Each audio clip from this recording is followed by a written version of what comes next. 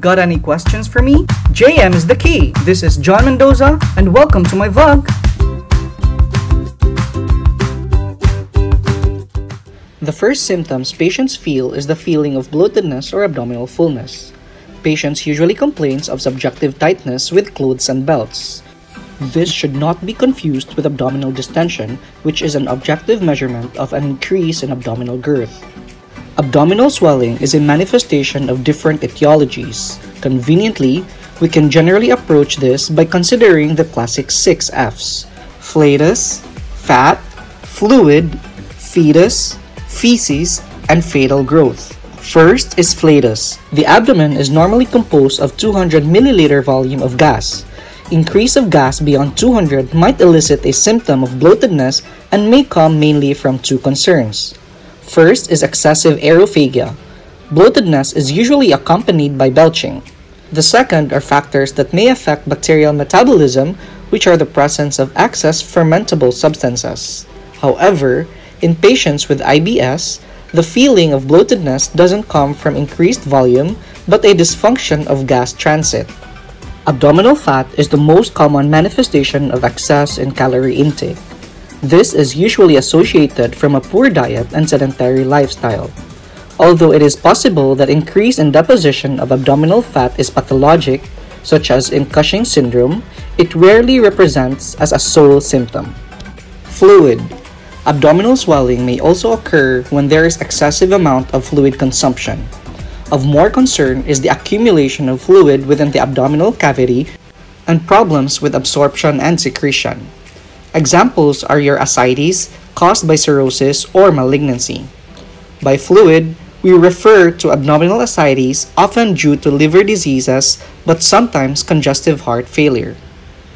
Fetus. It can also occur in pregnant women where there is physiologic increase of abdominal girth, usually occurring within the first 12 to 24 weeks of gestation, signifying the expansion of the uterus towards the abdomen. Feces.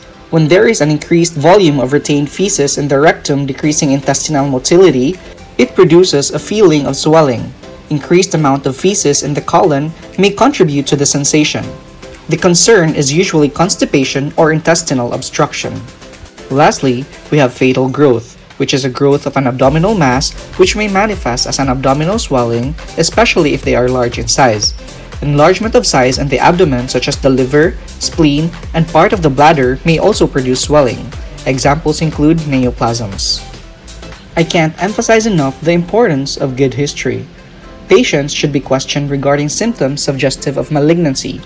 These include weight loss, night sweats, and anorexia. Inability to pass stool or flatus together with nausea or vomiting suggest bowel obstruction, severe constipation, or an ileus. Increased eructation and flatus may point towards aerophagia or increased intestinal production of gas. Patients should be questioned about risk factors for symptoms of chronic liver diseases. These include alcohol use and jaundice, which suggests ascites. They should also be asked for other medical conditions including heart failure and tuberculosis. Physical examination. In your assessment, you should look for signs of systemic disease. The presence of lymphadenopathy, especially in the supraclavicular area, suggests metastatic abdominal malignancy. Care should also be taken during cardiac examination to evaluate the elevation of jugular venous pressure. Cosmal sign and pericardial knock may also be seen in heart failure. Spider angiomas, palmar erythema, dilated superficial veins around the umbilicus, and gynecomastia suggest chronic liver disease. Abdominal examination consists of inspection, auscultation, percussion, and palpation. Abdominal swelling caused by intestinal gas can be differentiated from swelling caused by liquid or solid mass by percussion. An abdomen filled with gas is tympanitic, whereas an abdomen containing a massive fluid is dull. Laboratory evaluation and imaging modalities are centered around the specific suspicion of etiology. Abdominal X-ray is used to detect gas and dilated loops of bowel. As you can see in the picture, the normal bowel gas has very variable in appearance and is black in X-ray. In this example, the wavy rugae of the stomach wall can be seen. A short segment of the colon is prominent but is not frankly dilated. Fecal matter is visible in the right hemicolon. Next is abdominal ultrasound, which is indicated for the detection of fluid as low as 100 milliliters, organomegaly, or presence of masses. Fluid can be seen as hypoechoic or black, while masses are seen as hyperechoic or white. However, it is inadequate to detect changes located in the retroperitoneum or detect pancreatic lesions because of the overlying bowel gas. In these cases, we can use an abdominal CT scan, which is appropriate for suspicions and monitoring of malignancies and pancreatic diseases. It is capable of detecting retroperitoneal abnormalities and minute changes such as seen in portal hypertension. We can also do paracentesis, which I will be discussing more in detail later. As a general principle, laboratory tests must be guided by the suspicion of organs involved correlated with the patient's clinical picture. If the organ of suspicion is the liver, we should test for hepatocellular integrity using AST or ALT, for excretion, ALP, bilirubin or GGT, and for synthetic function, serum albumin and the prothrombin time. For the pancreas, we have serum biomarkers such as your lipase and your amylase. For appendix and spleen, you should order a CBC and a peripheral blood smear. And for the stomach and intestine, fecal occult blood test and stool culture. Ascites. Peritoneal fluid is considered significant if it is greater than 50 to 75 milliliters and is termed as ascites. As you can see in the picture, the ascites has excess buildup of fluid in the abdomen. Ascites pathogenesis is mainly divided into two broad categories. We have ascites related to cirrhotic changes and ascites formation unrelated to cirrhotic changes. 80% of all ascites occur in relation to cirrhotic liver and represents a distinct pathway of ascites production. Central to the pathogenesis of cirrhotic ascites formation is the increased hepatic resistance by cirrhotic changes. These include fibrosis, smooth muscle contraction in the liver, which results to increased portal vein pressure or your portal hypertension. Thus, in the setting of portal hypertension, backflow and stasis of vasodilatory substances such as your nitric oxide begin to accumulate. This causes splanchnic vasodilation with resultant hyperperfusion of the renal system. In this sense, the RAAS is activated, leading to aggressive fluid retention. This excess retained blood volume is thought to leak out directly from both liver surface and mesenteric vessels. This latter mechanism is due to increased hydrostatic and vascular wall permeability and concurrently decreased oncotic fluid retention. The usual cause of ascitic formation aside from cirrhotic changes is usually due to peritoneal malignancy, infection, or pancreatic disease. The main pathogenesis in malignancy is due primarily to increased production of protein-rich fluid and secondary sequential osmotic changes.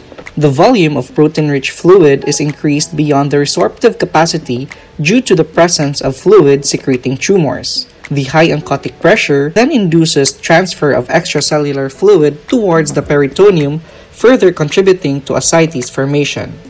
Evaluation of ascites is best done by paracentesis. A gauge 22 syringe is usually used. Patient is positioned supine, and usual sites are 2 cm below the umbilicus or 5 cm superior to the anterior superior iliac spine. The left lower quadrant is favored due to greater depth of ascites and a thinner abdominal wall. Gross examination of the peritoneal fluid can give clues about the ascites. Turbid may mean tumor or infection. White or milky may mean triglyceride level of greater than 200, which is a hallmark of chylous ascites. If it is dark, it may mean high bilirubin, and black may mean pancreatic necrosis or metastatic melanoma. Ascitic fluid should be sent for measurement of albumin and total protein levels, cell and differential counts, and if infection is suspected, gram stain and culture with inoculation in the blood culture bottles at the patient's bedside to maximize the yield. Serum albumin level should be measured simultaneously to permit calculation of serum ascites albumin gradient.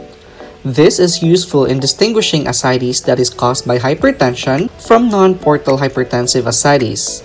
This reflects the pressure within the hepatic sinusoids and correlates with the hepatic venous pressure gradient.